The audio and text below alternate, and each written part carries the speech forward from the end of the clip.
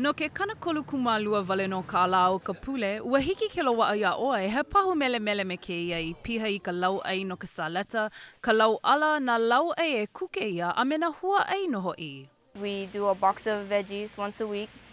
and we give it to about 125 people. We harvest, wash, pack fruits and veggies that go into accounts up in town and here locally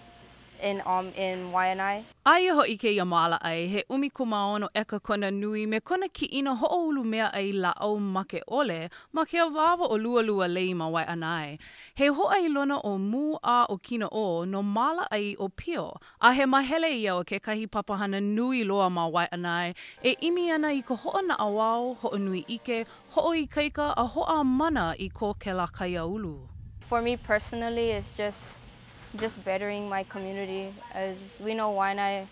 has a lot of bad statistics like with health and education, and this is the one place where we can fight health because we do organic and fresh fruits and vegetables. He mea kau o ka lau ai kumau e ka ko'o I aku ai ka mahi kupono I au ia aina mamona o lua lua lei e no'o no'o mau I ana no ke kukulu hale a pei aku. A ole na e o ke la vale no, a ka he kokua pū ia I ke ia mau papahana ho'o I kaika ho'oulu kaia ulu a ko mao ma e pa'u mau ana. You're buying a box of vegetables straight from the farmer, so more of that dollar goes to the farmer instead of